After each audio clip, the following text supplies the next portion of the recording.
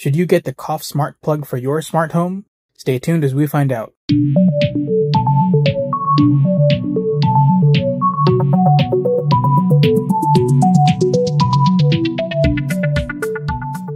Welcome back to TechAutos.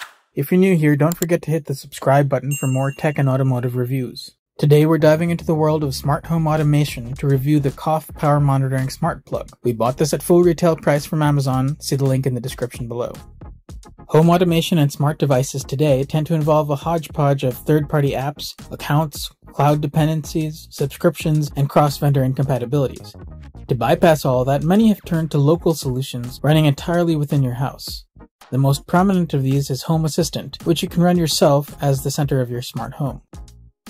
One ubiquitous smart home device is a Wi-Fi enabled smart plug that lets you switch on and off an AC power outlet, whether for lighting, fans, or anything else, and also sometimes to monitor power consumption. It's pretty easy to find smart plugs that will connect to, say, Alexa over the internet, but how about plugs that work locally directly with Home Assistant? Not so easy.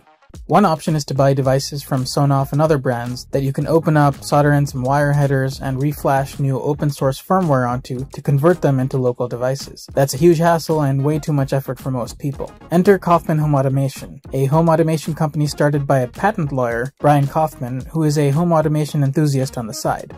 Among his creations is the KAUF smart plug we're looking at today, which comes straight out of the box running the open source ESPHome package seamlessly integrated with Home Assistant. No soldering or reflashing needed. There are two models of the KAUF smart plug, the PLF10 that we're looking at today, and the PLF12, which has the outlet on the left instead of the center.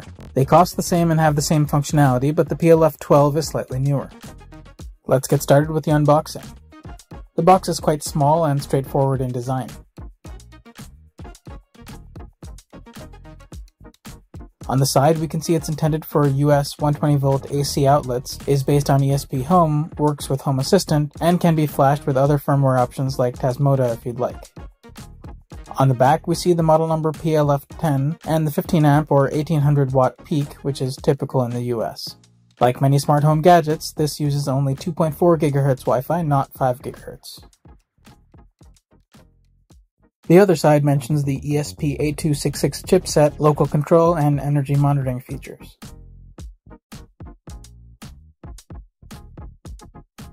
Opening the box, we see the smart plug itself. Let's put that to the side for the moment. Here we have a manual. The manual mentions you'll need Home Assistant set up first. Then you plug in the KAUF plug and connect to its own Wi-Fi hotspot in order to give your Wi-Fi login credentials. Next, the KAUF plug should automatically show up in Home Assistant as an ESPHome device, which you can then rename as desired. Then there's some info on using the plug directly with ESPHome dashboard instead, flashing a different firmware, and the chip pinouts. Moving on to the device itself, we have a standard US power plug in the center,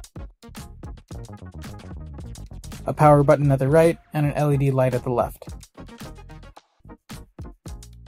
On the back, we see the model number PLF10 and the specs.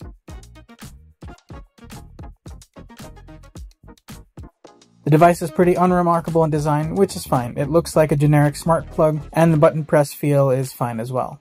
Compared to a TP-Link Casa HS105, which is a cloud-based smart plug, the KAUF plug is similarly sized, slightly wider but shallower. There is one potential physical issue with the PLF10 model in particular. The ground pin is quite recessed, so if you're plugging in a grounded 3-prong device, then just as a precaution, you might want to plug the device into the KAUF plug before plugging the KAUF plug into the wall, to avoid the device being energized before the ground pin connects. Now we'll plug in the KAUF plug.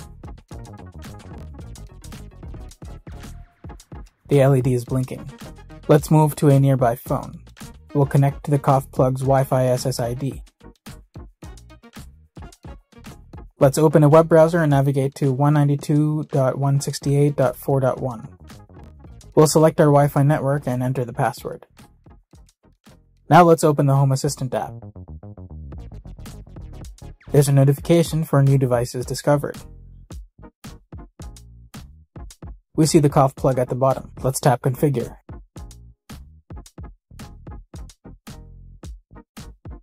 If we go to the KAUF plug's IP address in a browser, we can manually turn the switch on or off.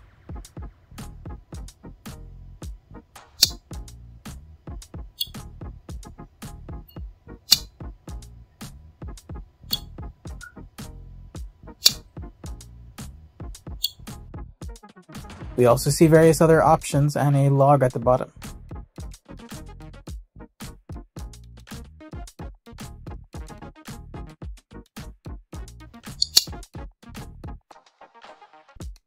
Now let's say you only want the switch to be controlled over Wi-Fi, not by the physical button. We can do that here. Now, even if I press the button, it won't actually toggle the power. Now let's update the firmware by tapping Check for Updates. This takes us to GitHub, where we can see the latest firmware release, which is now version 2.052, but was 1.96 at the time of filming. Our plug is currently running version 1.83. So let's download the bin file for the firmware.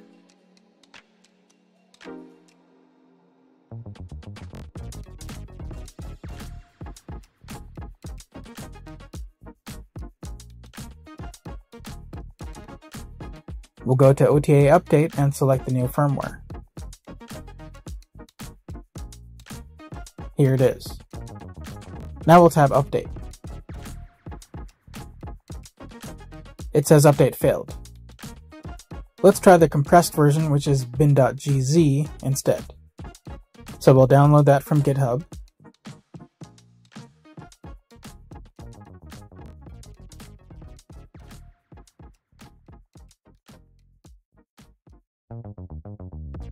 Then upload it to the KAUF plug.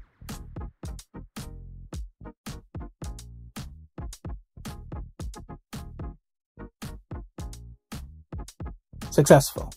Turns out Kaufman's site says to use the bin.gz file, but maybe the main interface should say that as well. Anyway, we now have an updated UI with dark mode. The toggle buttons are nicer, and we have more options now. Everything still works as expected. Now we'll switch over to Home Assistant. Here's our KAUF plug. We can toggle the power. And because it's all local, no cloud, it's instantaneous, without any delay at all. Below we see a bunch of data from the plug surfaced within Home Assistant, like the button press status. You can individually control the LEDs and other parameters as well.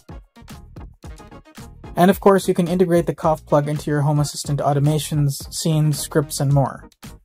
Now let's check out the KAUF plug's power monitoring feature.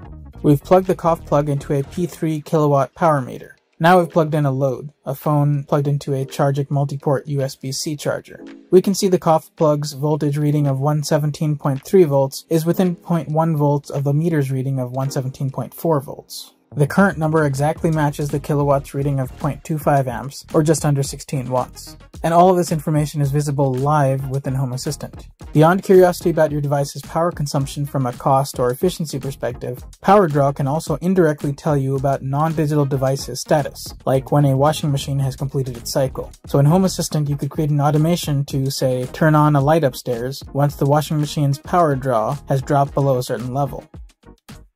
At the time of writing, the KAUF plug retails for $13 a plug. See the Amazon link in the description below. It's not the very cheapest smart plug around, but still quite affordable. Kaufman is also not monetizing your usage data as most of the big companies do. Overall, we've been very happy with the Kaufman smart plug. We've now used several of these for multiple years. They've worked reliably and would be a great addition to your smart home. Home Assistant is still slightly more complex to set up than, say, Amazon or Apple's smart home cloud environments, but the payoff is greater choice, control, reliability, and privacy. Cost-effective, pre-configured hardware like the KAUF Smart Plug can only help improve things. Thanks for watching. If you found this review helpful, give us a thumbs up. And don't forget to subscribe for more reviews and insights. See you next time.